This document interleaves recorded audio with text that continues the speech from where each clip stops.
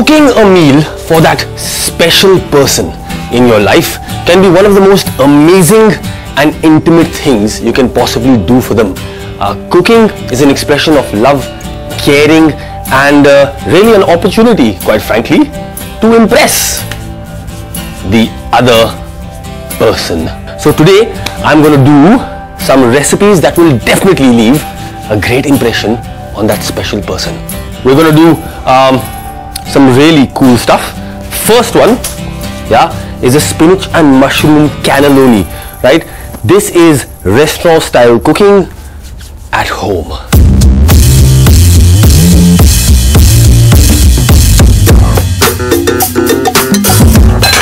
Let me take you through these ingredients, okay? Cannelloni comes from Italy. First thing I want to do is make our filling for our cannelloni. So let's saute some of these onions off. Pan is nice and hot. I'm going to start with some olive oil, absolutely essential.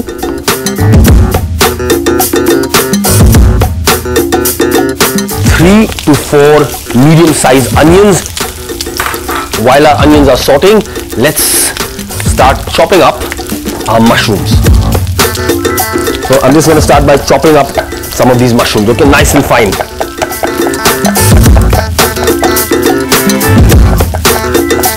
Okay, so I've chopped up beautiful button mushrooms. Our onions are sauteing away nicely.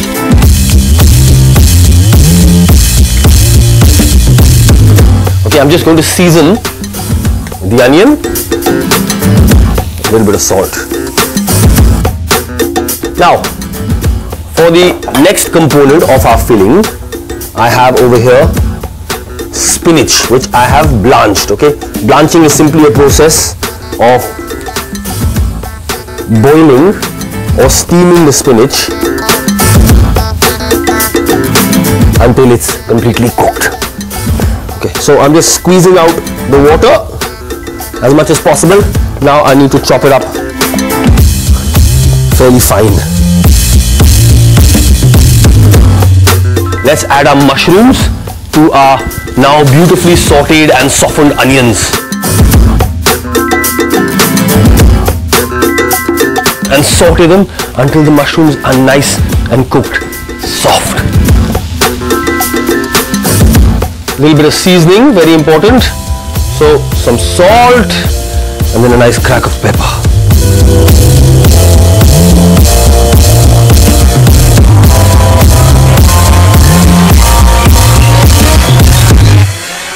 This sauce is actually really multi-purpose. This filling, you can use it to layer a lasagna. You can use it to stuff cannelloni. You can add cream to it and serve it with pasta. Serve it on the side of fish, meat, chicken, absolutely anything you want. Let's add our finely chopped spinach to our pan.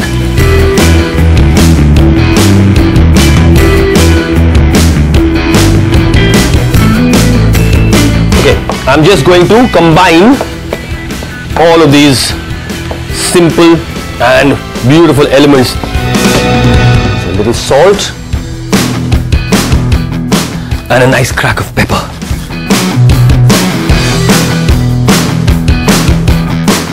Okay, we leave that to simmer. Let's get down to making our tomato sauce. So first, chop up about 3 onions. Onions are done.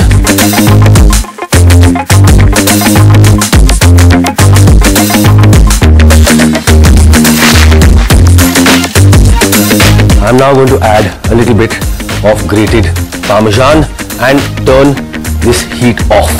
Alright, use the residual heat to kind of absorb and melt all of this lovely cheese. So we leave our filling to cool a little bit. Now to our simple passata. So I'm starting with some olive oil and a little knob of butter. right? Just to give it some extra flavor.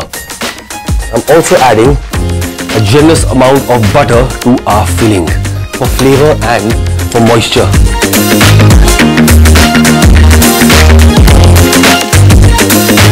I'm going to transfer this pan to the back here and leave that filling to cool.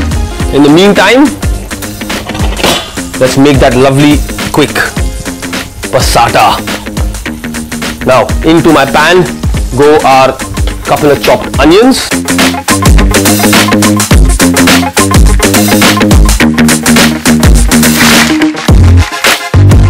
So my onions for the passata have taken on a nice bit of color. Yeah, a little bit of golden brown around the edges. That is perfect. Now let's add our tomato puree.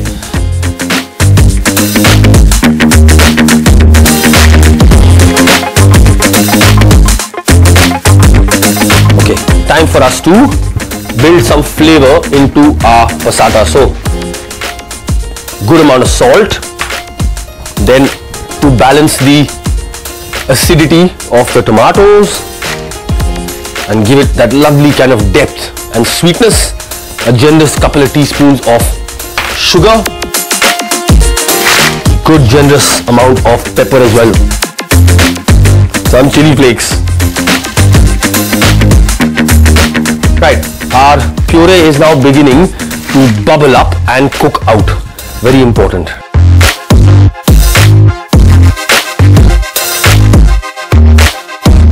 Now, for the Italians, one herb that is born to go with tomatoes, right? And that is basil. So, in typical traditional Italian fashion, we'll now add some beautiful chopped basil to our passata. Some right now, some towards the end for that fresh bit of flavor and aroma that basil is going to impart. Look at those colors, beautiful.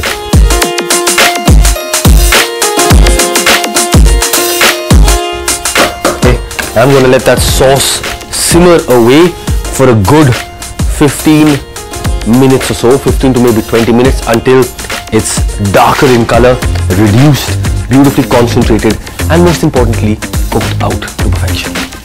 I am extremely happy with this passata. Smells beautiful, really fresh. Okay, the tomatoes have cooked down. Look at that, all of that excess moisture or water in the tomatoes has evaporated. Right, it's darkened a little bit in color.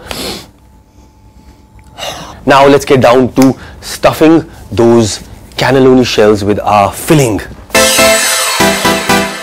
So I've preheated the oven to 180 degrees C, right? That should be perfect. Okay, so I'm simply going to take some of this filling and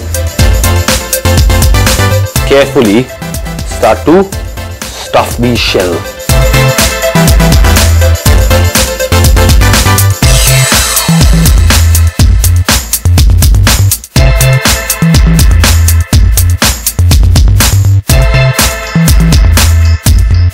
So when you're making a cannelloni, for instance, if you don't get these cannelloni tubes, right, you can use lasagna sheets for the same thing. You can also make crepes, right? Make yourself some crepes or thin pancakes, right? And you can then just stuff those pancakes with a filling such as this.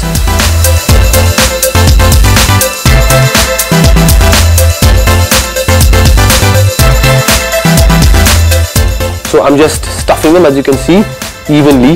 Yeah, doesn't matter if some of it comes out the sides, looks very, very nice.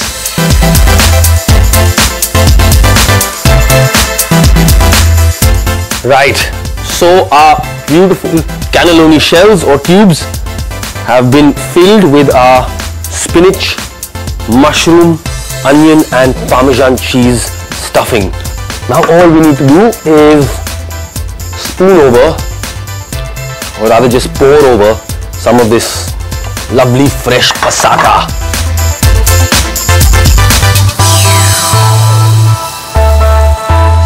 Not too much of that sauce, okay? You don't want to drown it. Before we put it in the oven though, some more fresh Parmesan. You can use any processed grated cheese. Also, if you like cheddar, feel free. Some fresh basil, crack of pepper, a little bit of beautiful extra virgin olive oil. Okay, into our oven, 180 degrees. My cannelloni has been in the oven for a good 20-25 minutes, right, at 180 degrees. It's smelling absolutely ready, right? Time for us to take it out and plate it.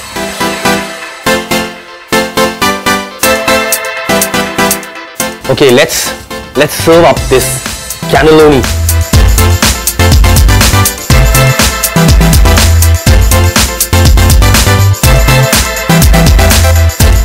Then I'm just going to drizzle over a little bit of olive oil,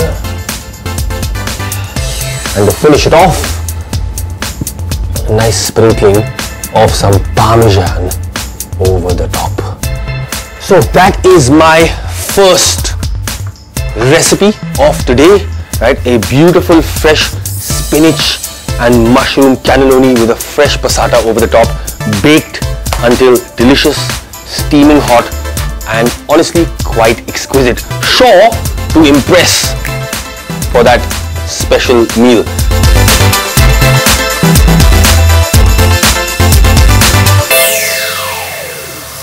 Don't go away.